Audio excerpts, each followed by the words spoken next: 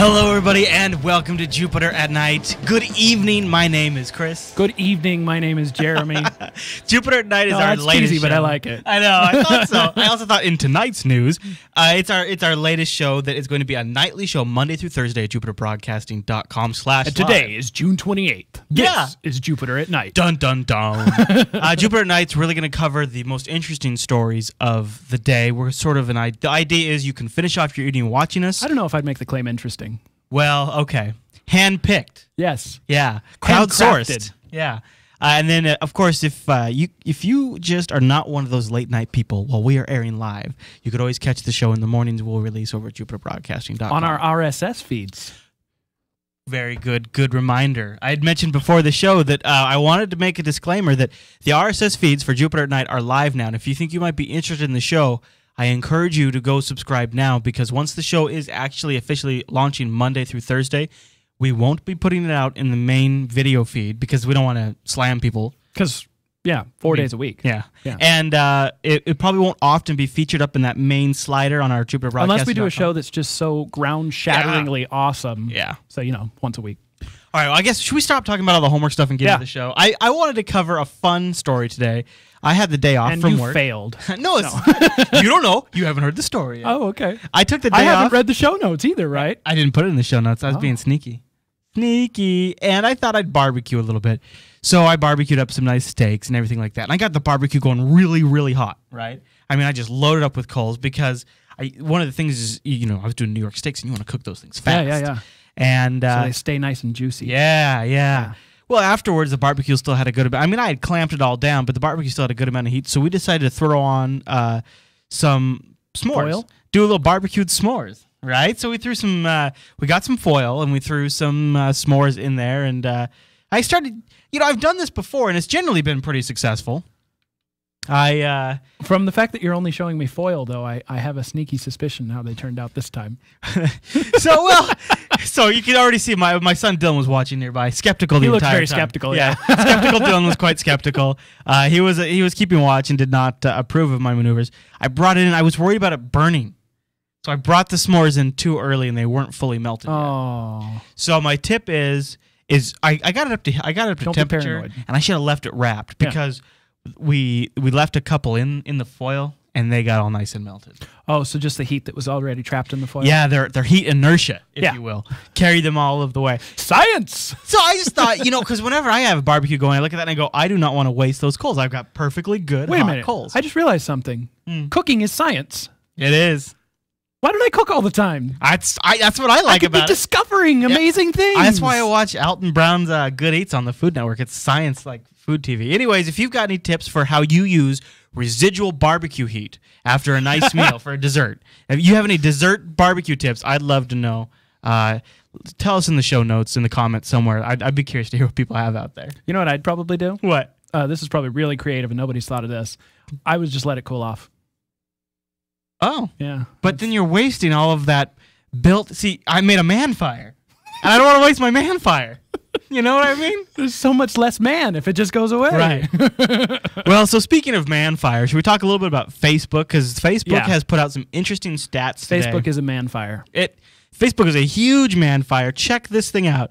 16 billion minutes of usage a day. I wrote out 16 billion in the show notes just to see how many zeros that is. It's too many zeros. It's many It's zeros. a lot of zeros. Check this out. 400 million users. 1 million photos every second. Oh my God, I thought you said minute earlier. Every second? 1 million photos every second. Oh my So many photos. Check this out. To handle this massive amount of traffic, they have 60,000 servers. I have no idea what that means, but you're a server guy, so is that Well, impressive? I used to manage 100 servers, and that felt like an awful lot. It really did. So 60 servers is just unbelievable. And you know what I want to point out, though? What? 1 million, what was it, 1 million photos a second? Yeah. Doesn't Facebook have the free privilege to use those for whatever they want? Yeah. Yeah. I know. Do you know how many photos how many photos have been posted while we're doing this show? How could they ever possibly go through all those photos? They could just facial recognition and they do some of that, and then you just index them out and put a new iStock photo site full of people faces. Joe in the chat room has some suggestions as to what the content of those photos should be. Yeah, and I agree. I'll leave it to your imagination, Yes. though. So one kind of sideways, tangentially related story to Facebook is Firefox recently had a new beta, or actually no, I think it was a new release that came out, a point update. There you go, Firefox. And it did like this plugin isolation, so that if Flash crashes or some other plugin crashes, it doesn't take down your whole browser. Oh, that's cool. Yeah, really Yeah. cool.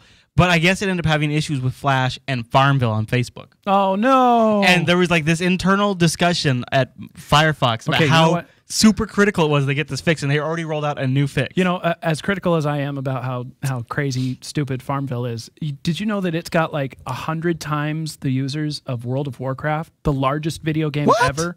Yeah. No. Yeah, like World of Warcraft boasts a sounds like current BS. subscriber base around 10 million. Yeah. Farmville boasts about 100 million. What? Yeah. No, dude. Well, they probably are counting the people that have gone, what the hell? Why'd somebody send me a pig? And then so they go Yeah. to the app and then they click Yeah, accept and they then are. it's just there. And you'd mentioned in this headline where they say it's like 16 billion hours of idle, or no, 16 billion minutes, minutes I think of it usage. is. I closed it because 16 billion minutes of use message per day. per day total. But you said they're also counting people are just sitting with the page idle. Yeah, just idle time. So that sounds a little cheesy. Because to really, me. if you think about it, every click is microseconds. That couldn't possibly add up to. Right. Yeah. Right. I agree with you. Now, our next story has more of a Well, speaking of emerging photos, trends, maybe. yeah. The Flash and versus HTML5 video debate rages on, and now one of the biggest players has stepped in and thrown down their opinion. Previously, the largest player in this battle was probably Apple, Yeah. and now Apple has a minion, an ally. Apple has found an ally in the porn industry. So this is I bet you hilarious to they'll me. be pissed about being Well, yeah, called that. yeah, no kidding. Apple has a very clean-cut image. And Yeah.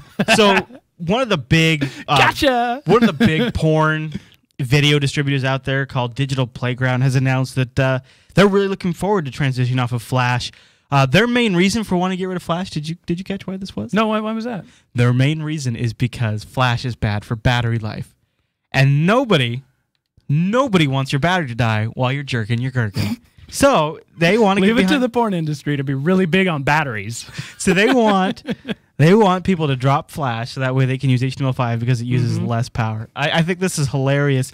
And of course, the immediate thing that this invoked was VHS versus Betamax. Well, and DVD, Blu-ray versus HD DVD, Because which, by when the way, porn got on the wrong side of it. Turns out. I thought because porn did choose HD DVD, I thought that was a big thing. But now they're throwing their porn weight behind HTML5. So I think between porn and Apple, it's pretty much a done deal now. Yeah, because who doesn't want to watch porn on their iPad and iPhone, right? I wouldn't know. I don't own either. All right. Our last story for tonight on Jupiter at Night is probably one of these stories that I would not have read today and come across if I hadn't had the day off. I don't generally go too far out the tech and science spectrum, despite how scintillating the article might look. I just don't have the time. Right. You know? And the fact that it was published on, what is this, MSNBC? Well, it was on a lot of sites. Yeah. But I found it actually on MSNBC because along with the news story, one of the new things on MSNBC.com is a new website design they rolled out today. So I thought we'd have some fun and we'd take. Can a I look review at their website design real quick? Yeah, sure. Hate it. You don't like the new one? Nope. It's Well, got this new bar at the bottom, which I don't think you it can see does. on the screen that you've got right here. One thing it also does, though, Here. if you'll notice, though, here's Oh. while you play with it, I'll tell people the big difference. Well, no, here, now you can switch to me, and I've got All it. right. See, it's right there. Yeah. So instead of having a top bar, there's a bottom bar with new stuff on it, and it's tabbed and stuff like that. And what they also do now is instead of doing a big splash screen for an ad, what they do is they have the ads in line to the text, and as you scroll through, you get prompted to show more text, and in between those spots, there'd be an ad. Now mine happens to be blank right now, but yeah. Mine is not. Yours is not. So this story, where we totally got distracted from, is actually a pretty interesting story.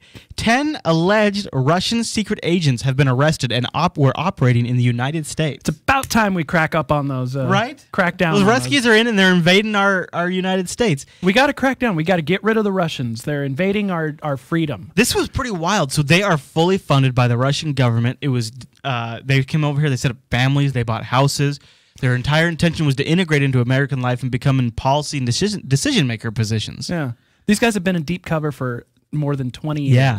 And it even included, I love the article goes into some of the quotes and things like that, and it included a few really key quotes that were pretty great, including like some really spy versus spy type secret communications but and stuff. haven't we met in California last summer? You're right. No, I think it was the Hamptons.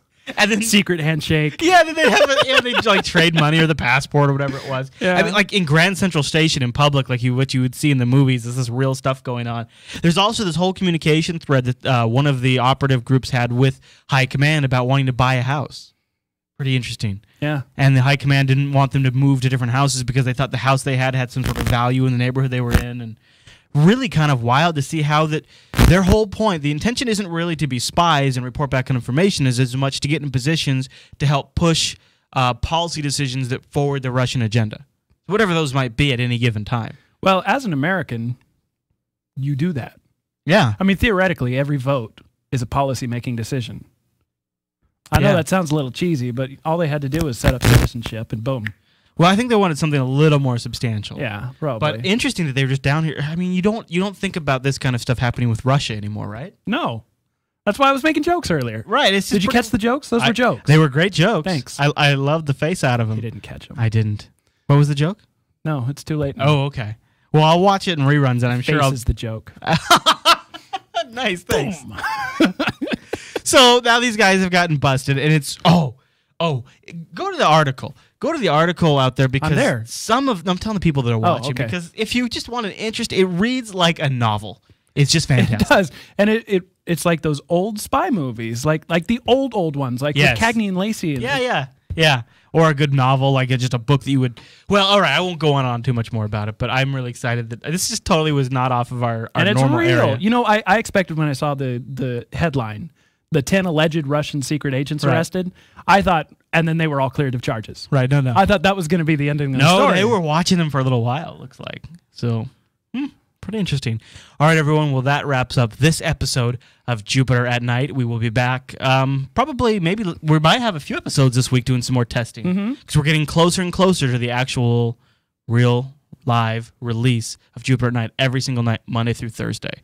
So like we said earlier at the top of the show, if you're interested in catching the show, go subscribe over at the RSS feeds. You can find that at jupiterbroadcasting.com on the right-hand side of the page. And is there anything else we have? Yeah, go check out Jupiter Colony. Not only can you comment on our stories and our back episodes there, but there's also a story, an article that Chris put together on how to become part of the crowdsourcing thing that we're doing for collecting their news. Yep. Yeah. So like for articles that we share on this show, if you see it in our feed during the day, you can have a comment included potentially in the show. Also, the more comments we get on any particular article, the more likely we are to share it on the show. So if you like a story, let us know. Yep.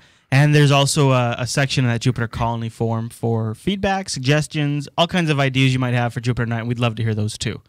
Okay, everyone. Well, until tomorrow night, thanks for watching Jupiter.